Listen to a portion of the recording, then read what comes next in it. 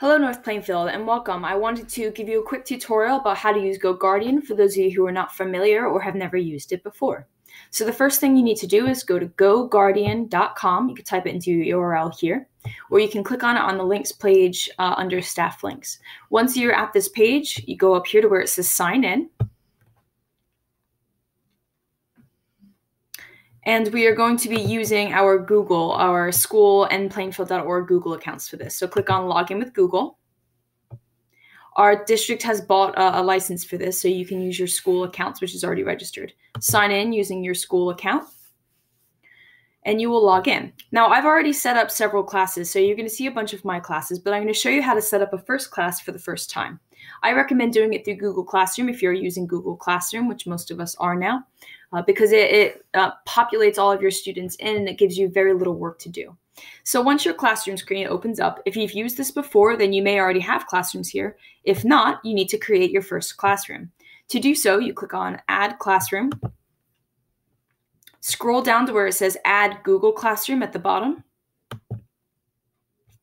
And from there, it will choose from your account all of your classrooms. I'm going to use the test classroom here because I already have all of my other classes on here. And it's enrolled my two students, okay, Megan and Neil.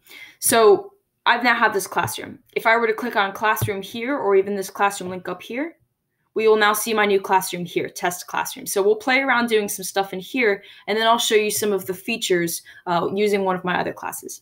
Now, if I wanted to go into my classroom and operate it for the first time, I would click on the classroom, which I call test classroom. I can start a new session over here. It's going to be a 45-minute period. We'll talk about scenes in a moment, and I can start my session. Before I do that, though, let's look at our other options. I can click on students to see who's in my session. If I have a student join my Google Classroom after I've created my GoGuardian group, I can sync students from Google, and it will add those new students in. I can go to teachers to see what other teachers have access to see this. Here's where you can add or remove a co-teacher, or if your supervisor wanted access. And then under settings. Settings is pretty cool. I can go in here now and I can change the subject of my classroom. This is going to be a technology class. Scenes I'll talk about in a moment. I can give it a color just for fun. I can update the settings here. It's telling me up here that I have successfully updated it, so I am good to go. And what's a really unique feature, which works more for during a regular school day, is I can schedule when this class meets. So let's say this is a period 1 class. I'm working on high school time, so if this sounds weird to you, it's okay. Our high school or first class starts at 7:50 and it ends at 8:35. Technically it's 7:53, but I'll round down. And let's say it meets Monday, Tuesday, Wednesday, Thursday, and Friday. I can now add this schedule, and I don't have to automatically be attached to GoGuardian for it to be operating. So it will automatically open and close during these time periods. Be careful though. Sometimes teachers will schedule a session, but perhaps we have an extended homeroom or there's a change in schedule for that day. It might cause some problems and it might overlap with other classes. So please be mindful when you're scheduling a session that it doesn't interrupt somebody else's GoGuardian. Now, let's go back to the classroom for a moment because we wanted to start a session. Now, if I want to start this session, I can say it'll be a 45-minute class, but there's and I can just go in. If you've already scheduled it, then it will just start and stop without you needing to do this. But let's just say I start a schedule now. Now, we're not going to see anything here because these students aren't working on school-issued Chromebooks. They're working on their own devices. So it doesn't really make sense. GoGuardian only works when it is a school-managed Chromebook. But you will be able to see your students doing their work, and you'll be able to see their screens. Let's log into one of my other classrooms to see if any of my students are doing any work right now. I'm going to start a session. I'm going to turn off the scene. We'll talk about scenes in a moment. I just want to be able to show you what the screen looks like. So if any of my students are currently logged onto their computer, their screen will pop up here. And I will be able to go in there and see exactly what they are doing. Another really interesting thing about this is I would be able to go in. Let's say this student is watching a film. I could go in there and I can turn off that film. I could close out whatever tab I needed to close out, which is a pretty cool function. I'm going to end this session as I don't want to be watching my students' screens right now. And after you end the session, you'll see a log of the events. So let me show you something else that's pretty cool about the log. If I were to go back to my classrooms and go into my Honors World History, one of the things that you can do with your students when you're in a session is you can open up chat. You can enable chat and talk to them. I remember I used the chat function back on February 10th with my honors students. If I wanted to see what that chat log was, or if my administrator wanted to see what I was doing, I could click on the session in question. I could click on this little chat icon down here, and any conversations that I have with my students, I could click on it and see that conversation. So I have a record of my interactions with that student. I can also see here what exactly they were looking at. Now to get here, I clicked on my class that I was in. I looked at sessions, and I went into a session where they were using it. So I picked Monday the 10th. So I went into a session here, and I could see exactly what websites they were on while we were doing class. It looks like this student was on Google Docs. He was looking at things here. It looks like this student was also on Google Docs doing some assignments.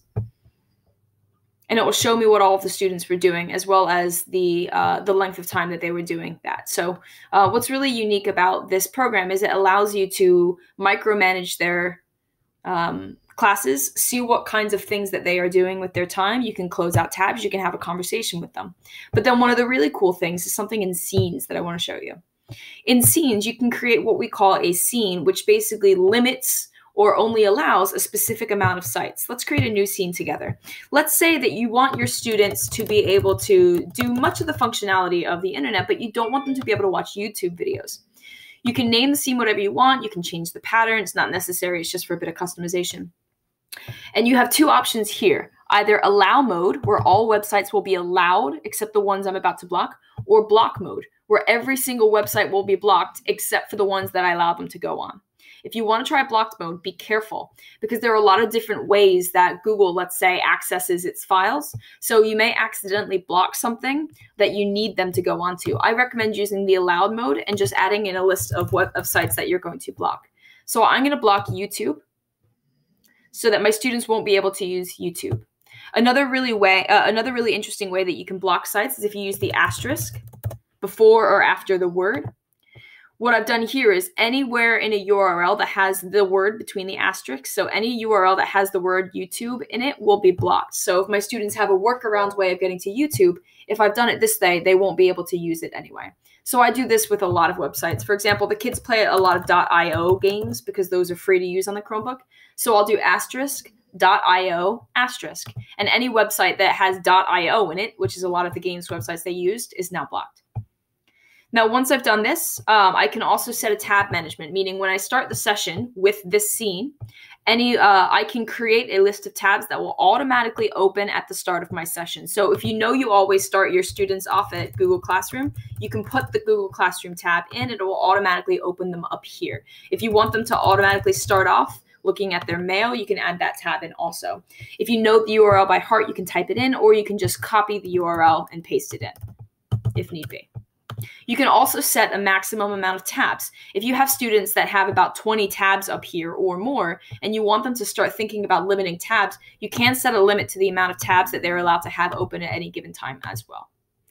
Now, that does not automatically delete their tabs. What will happen is that when you close your session, all of those hidden tabs will come back up. So you don't have to worry about it deleting any of their work that they have open. When you are finished with the scene, you hit Save a Scene. And let's say I now want to apply the scene to my test classroom. I'm going to go into Test Classroom. I'm going to go over here to No Scene Applied. I'm going to add in my new scene that I just did. And right away, it's updated the scene. I can turn on my chat feature if I want to chat with my kids. Once I turn on chat, I can open up the chat box. I can click on the student, and I can send them a message this way. And I can also get off-task alerts, meaning if it seems like my subject is off-task, then meaning it's on my websites that are not related to my subject, then it will give me kind of alert notices like, by the way, it doesn't look like they're doing what they're supposed to be doing.